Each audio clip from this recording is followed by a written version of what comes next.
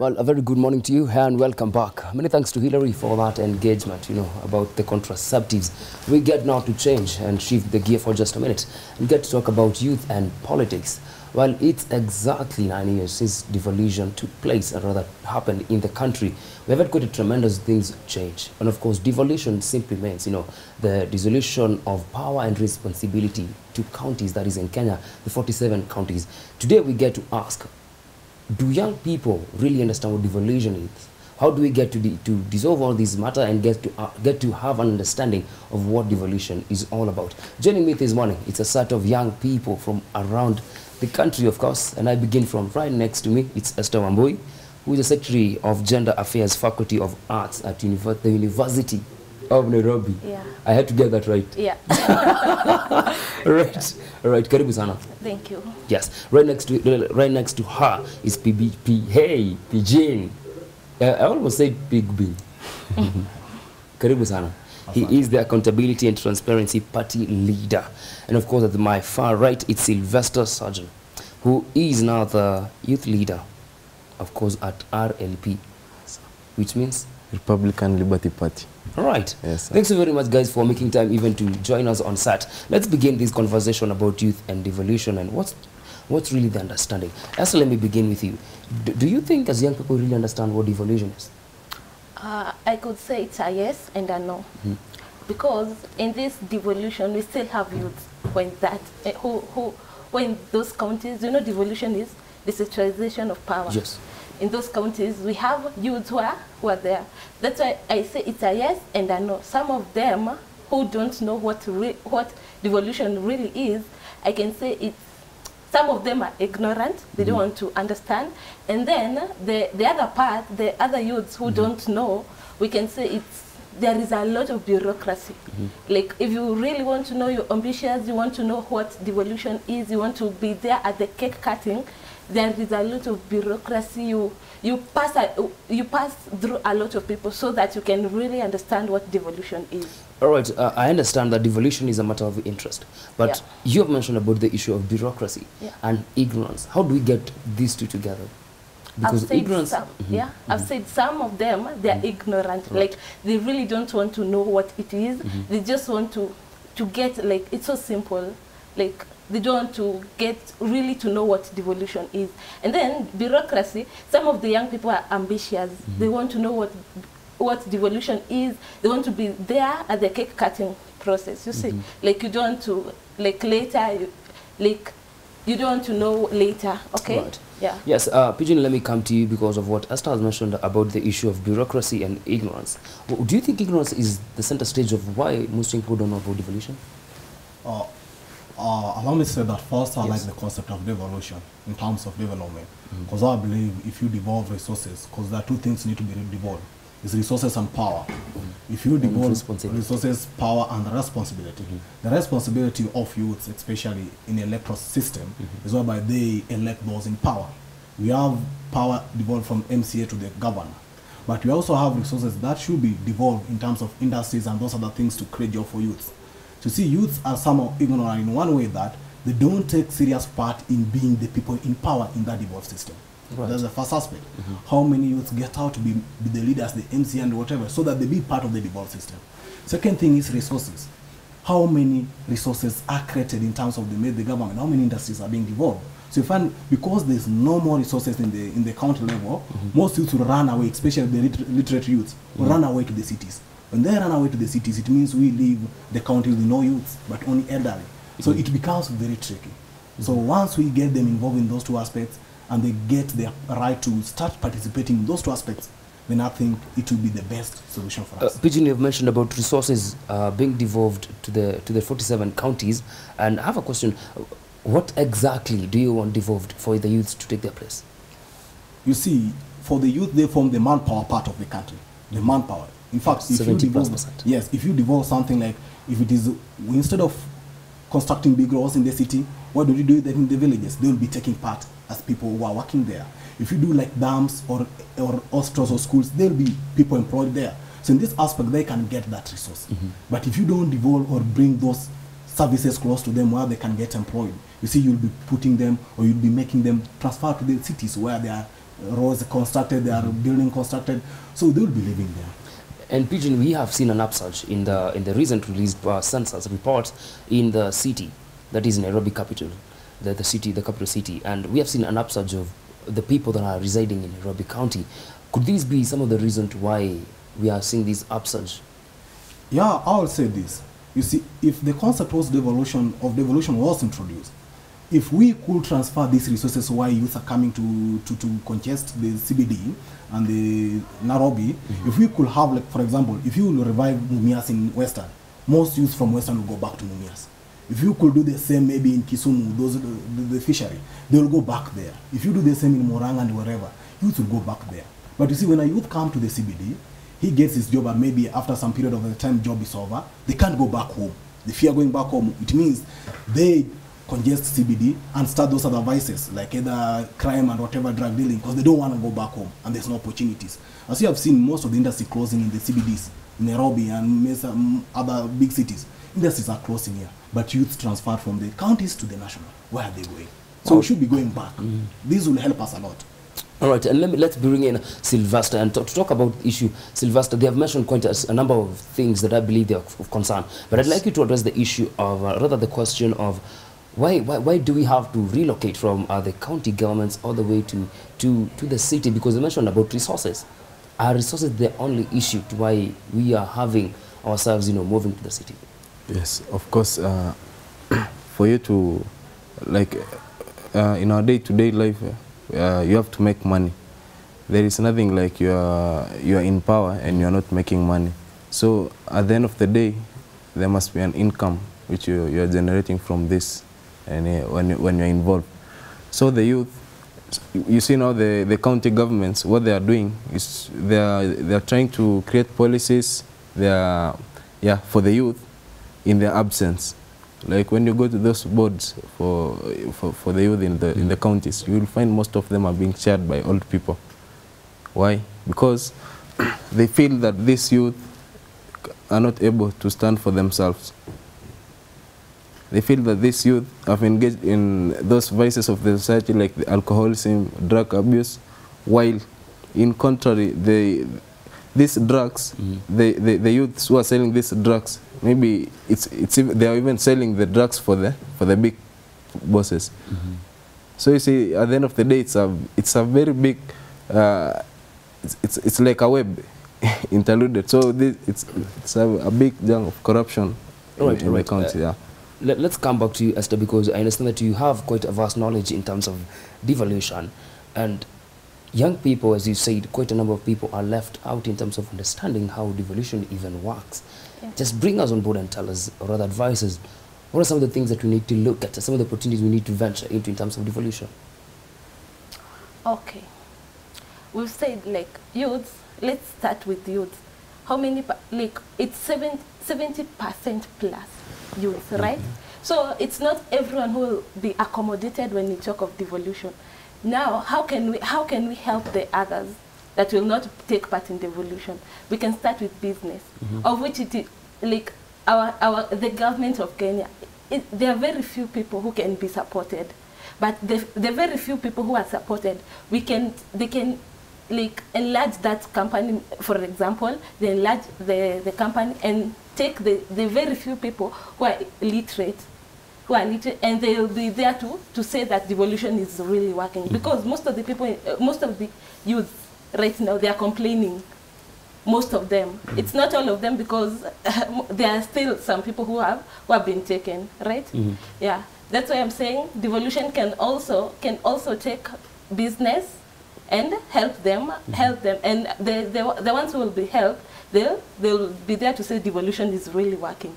And also we can look at talents, yeah. And if talents are well looked at, I feel it will not be something that will be of waste. Devolution now. All right, and Pigeon, I want to come over to you again, and what exactly do we have to, what are exactly the responsibilities that we need to hit at? Because she has talked about so much of the things that we can do, other than even focusing on devolution. Are there things that we need to venture into, as you mentioned earlier, instead of us shifting now from our devolved units, now coming back to Nairobi? What are things that we can do in our counties? Thank you very much. Allow me to say that this concept of devolution is not only not known to the youth, but also to the general population. Because to my aspect is that when we hear devolution, of course, the national, we don't talk of national government. There's no national government which doesn't sit in any county in terms of the physical aspect. Because if you talk of the state houses in Nairobi, the idea was if we were to hit devolution very well from the onset in 2013, by ensuring that all resources, if possible, even up to 70% of this revenue, you see they're complaining. If 70% of revenue were to go back to the devolve unit, and you have responsible leaders there, let me tell you, in the 5 years' time that we've been having, those counties were to generate money back to the national government. But you see, the concept is that you devolve some responsibility with the less resources in terms of the finance. A challenge I give to youth is that instead of us maybe complaining about the opportunities, like either we can go to talents, we can go to business and any other thing, why don't you take the mantle? We are 70%. Why don't you join the policy and the leadership? Because you see, leaders make policies that affect us. They make it from the county assembly to the national assembly. Why don't you be the policy makers? We have the numbers, as we are saying. We are over 70 plus. Why don't you use that number so that we be the policy makers to make policies in those houses by being elected, for example, and make policies that will favor youth in every level. So that's also as a green area we should venture to. But the same way, we should also invent in those other aspects like business. But for example, what is the favorable environment for business? That's another question. If you were to start today your kiosk, or either your business, how many people are getting unemployed? With the number of many youth graduating. With the issue of retrenchment. Yeah. Now tell me, where is this person going to get that cash to buy your business or to invest in your business? This is a bigger challenge that we must ensure that at least we create that opportunity. All right, and you have talked about the leaders have failed in their responsibilities. What should they focus on to? If they want to serve the bigger population, they should focus, especially most of their revenues or their budgeting, back to the to projects that generate revenue. For example, if you have to have an industry in a county, first of all, you'll cater for youth employment. So you will ensure that youth are employed. When they're employed, you ensure that that county generates revenue from that industry. Of which, Eugene, we have seen in several counties. Let's talk about Machakos. We've seen doing that. But on the other hand, we still have young people from that place coming through the city. This is more of a peer influence. Yeah, to youth, what we are saying, ignorance, to youth, they haven't believed that county government can be a heaven to them. They still have that notion of Nairobi being the best place to be, or Mombasa or Kisumu. So the second thing is also, even what you want to make heaven to them in the county, is it really heaven to them? Right. Nairobi has more resources that attract them. How about the counties? Are they creating more resources that attract youth back to the counties? So those are two areas that we must tackle if you have to go in a better way. Have our leaders failed in terms of the devolution aspect? They have failed to understand it, and also in terms of the resources. Because you see, for example, which houses approve resources going to the devolved units? It's both houses, either Senate, National Assembly, and the county. So if they were to be of goodwill for devolution, they could have supported devolution fully and Senate do oversight to ensure that resources they send to the county are implemented, you see, so that we also curb corruption. For example, look our leaders. Resources are in the county government, but how much is going to people's pocket instead of helping youth or resources? So that's also another big area where our leaders have failed. Right. Let me come to you, Sylvester, and let's zoom our mind around this question of like, have our leaders failed, and what exactly do we need to focus as young people in terms of our counties? Okay, yeah, I think all our leaders have failed. From the national all the way to the For counties. You, it's all leaders have failed? Yeah, all leaders have failed. Because you cannot say county governments alone have failed the youth, while they hold only 15% of the budget. Or maybe even if it's 35, then it's still way below the half of the revenue. So you see, all these problems started with the national government, with even the formation of National Youth Council, and also all those youth councils or associations, because you see, you'll find there's a lot of bureaucracy in the where the national government wants to control the counties, and also the national government will want to be the spokesperson of the youth. So you'll find the youth running to Nairobi, and they leave their counties because hakuna mtu atakuwa anawatetea. All right, and Big Ben, probably from what you mentioned and or even what Esther mentioned about the issue of bureaucracy seems to be the emerging issue right now. And I think we need to address the issue of bureaucracy, because at the end of the day, understanding of devolution will not take place if we don't solve some of these issues. How best can we solve this issue of bureaucracy for young people to understand and take their place in matters devolution? To my side, I'll say that in terms of bureaucracy, when we devolve the unit, we have the county government. I think there must be direct responsibility and roles of the county government, the right to do some issues, some decisions without involving the national government. Because if you see, if the county government can employ people directly without any other board, we can even have board for employment in county government, so that we go directly there. You see, like how Huduma Center was devolved. People can easily move to any county office and get their services, you see. This is how we should also ensure that services are done there. But the problem is, who are the majority? If you're talking of youth getting the bureaucracy, who are the majority in the bureaucratic ladder? They are not youth. You get even a youth chair of a county or a CS of youth, it's not a youth. Right. So for example, getting this youth to convince this other guy to bypass the bureaucracy becomes an issue. So we need to ensure that counties have full autonomy in terms of some of the matters that affect us, especially in terms of recruitment and whatever stuff, and those supporting business and whatever thing. They must have their fund than people coming to the national, you see? Like you have national fund. Big Ben, let's talk about this issue. It's a topic that I like us to talk. It's something, the question I want us, all of us to discuss. We have been talking about bureaucracy. We have been talking about ignorance. My question is, if we were given a responsibility and told, Esther, I want you to look into this particular issue and this particular docket, yet you don't have the information, how do you plan to execute your mandate? Yeah, come again. You have been given a docket, yet you don't have the information and even the ability. You have no knowledge about what's supposed to be done. Okay. How do you handle that? No, that is a problem that we're having in Kenya right now, because we're talking that youths are in the county government, but the problem is which criteria is being used to take those youths.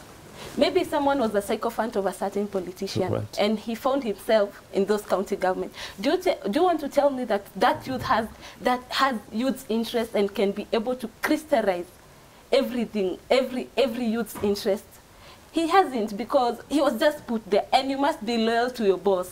That is why I want to emphasize that youths are not everyone, not every youth has the youth's interest. All right. Yeah. Do you think that there's an issue of who knows who? Yeah, exactly. We cannot be able to ignore that. Let me hear from Sylvester. When we are having these dockets being advertised and then we see particular persons being given the dockets, is it an issue of who knows who, according to your own understanding? I think these positions are tokens from those in power. Tokens? Yeah. Because if you look from the top, when the president is appointing people, you see he's appointing somebody with 94 years. What do you call that? That's a token to his old allies. So when you go to the counties, you'll find the CSAs of the youth. You'll even find the youth leaders there. They are not leaders. Maybe some of them they are chief campaigners. Some of them are their relatives. So at the end of the day, there is no participation from all the public. So you find these people are just unpicked, and they do not represent the interest of the youth. Sylvester, when you mentioned about the 94-year-old and the like, and the tokens they've been given about the old generation and the like, you know, the NCIC board has a 20-year-plus young lady. So it's not just an issue of like the age; it's an issue of like what do we need to take place, and it's like no, respond to it. That's just a drop. The auction, so that cannot add any value to us. When you have one post and you want us to clarify, maybe if it could have been 80% of the positions in this country were like that one, now maybe we could start celebrating. But for now, I don't see. How many do we need to have for satisfaction? Yeah, maybe at least because how many are we as youth in this country? 70+%. Yes, so we should be talking of. And then she mentioned about something called ignorance. How do you plan to handle that docket when you're given? There is nothing like ignorance, because this ignorance only exists in the brains of those leaders, where they think now that they'll unpick their people, and now come back and with their reverse psychological addresses, they'll come to you and tell you that you are not keen on how the county works. you are not following what. But what they are saying is just to cover up what they did. Yes. All right. Yeah. Let's hear, Pidgin, what you got to say. Allow me highlight two things. I'll start with this recent scenario whereby there was census, and census and Huduma number, whatever, was devolved from the national government to people in the counties. Check on the selection criteria. How many youths even within the villages got that job, if not talking as he's talking about? Because even some who applied. Pidgin, it's of understanding that everyone from the census, even from a particular location, everyone that was counting people, they were from that particular location. No. Allow me to tell you that was not the reality in some areas. And Yes, we saw two only. Yes. We only saw two on air. Now, let me tell you, like for example, you find the son and the daughters of the chief and the village elder and whatever stuff were being selected. Let me tell you, these are people who have opportunity already. These are people where their family are able a bit. But when these resources go to the county and devolve, are the leaders really caring about the people who are less able? Because the resources target people who don't have maybe something to empower them. But what do? I'm a chief, I'm a whatever person, I'll bring my son or my relative, you see? So at the end of the day, even if we devolve this thing, they only benefit few people. Allow me to highlight other aspect where youth fail. You say our number is 70%. The challenge I made today, as I'm telling you when I'm coming with this ATP party, is we have NYC, as he's saying, National Youth Council. Why is 70% of youth being brought in a council, not even in our ministry? That's the first thing, and it's our challenge. Not the challenge of the guy, it's our challenge. Why are we only becoming youth wing and party wings and delegates? So it's all about us. Are we really ready to take the mantle, to be the leaders instead of complaining in the villages? Are we really ready to be the policy makers? All right. It's a big challenge. Pidgin, when you talk about NYC, where else can we fit if you don't have a particular people who are leading us? Now, that's a green area. The Constitution says that for any elective post, you must be over 18 only. Okay, youth have this notion of you must have money, that's the first aspect, to be a leader, like to be an MCA. The second aspect is you must be bought. So as a youth, I need to be paid. That's a concept still going around, that if you don't have money to pay me, I'll not vote you in. As a youth, is like, if I don't have money, I cannot contest. So the question is, the Constitution allow anybody above age 18 to contest, as long as maybe you have a degree and other qualification according to different levels. But are we really to unite ourselves to ensure that we be the leaders than be the supporters? Because we have been supporting people who have disappointed us for a long time, but we are still ready to support them and complain of unemployment. Who are creating the jobs? The leaders. Who are creating the policies? The leaders. So, what I challenge youths, why don't you use your number? Why don't you change that notion? Because what we are fighting now is mental revolution. There's something going on in the youth that we cannot be leaders. So that only need a revolution of mind, not striking in the road for government for 3.4, like you checked the other time, 3.4 million jobs. You go ask the government which promised that. The second thing they do is for is what? Tear gas and whatever stuff. Why don't you be the leaders instead of complaining day in? All right, guys, we are running out of time, but I want to give each and every one of you time. Esther, talk to us about the issue of devolution and the young people. What are some of the loopholes we need to cover up and seal and move on? For me, I can say, number one, for us to cover it up, number one, let us not take leaders into county governments, the youth. It should be something that should be advertised for everyone to see, so that these stories of becoming sycophants of politicians and taking them to those offices, and these are the people who don't really know what is youth's interest, and will be continuing to sing around saying that the youths are not being catered for.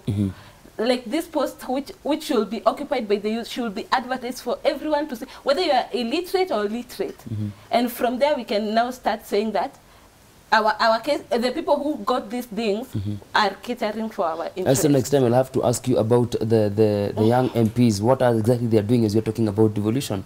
We need to ask ourselves, what is Jaguar doing? Babu Awino, they are young people, what are they doing? Anyway, Pidgin, I'd like you to talk about of course the young people and matters devolution. What exactly do you think counties have to do in terms of absorbing the young people? I'll say the following. First, the counties need to have a data, for example.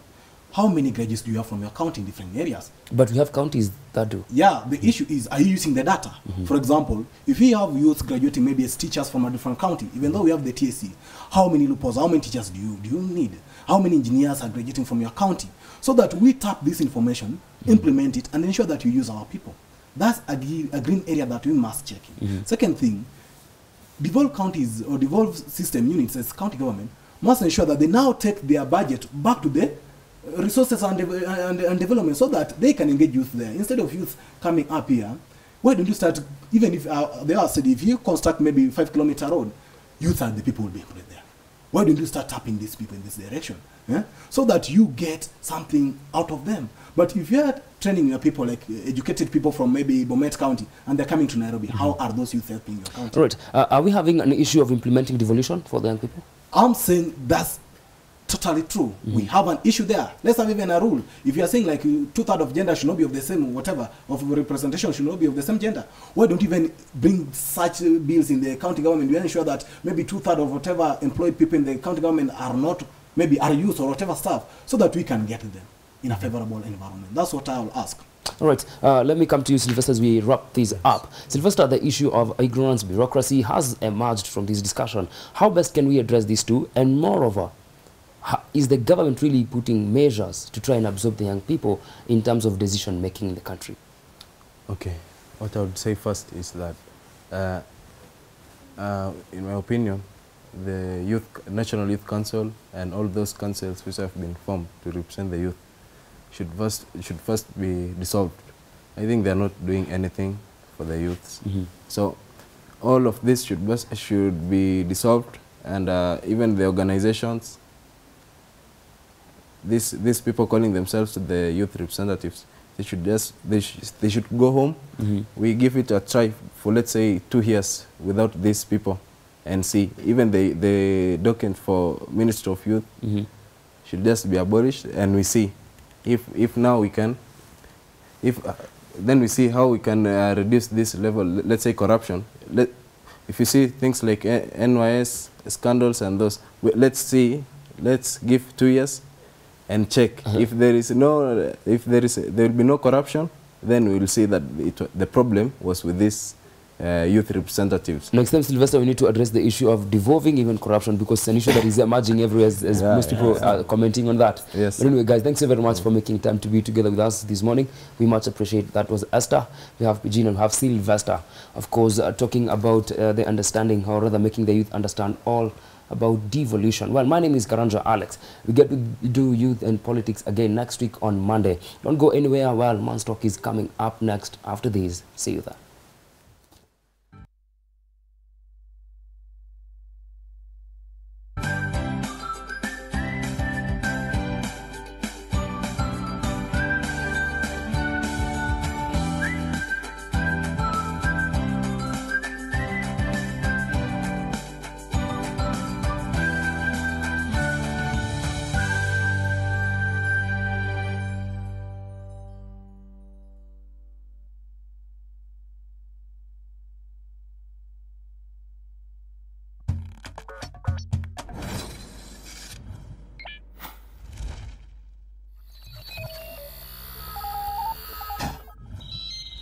Y254.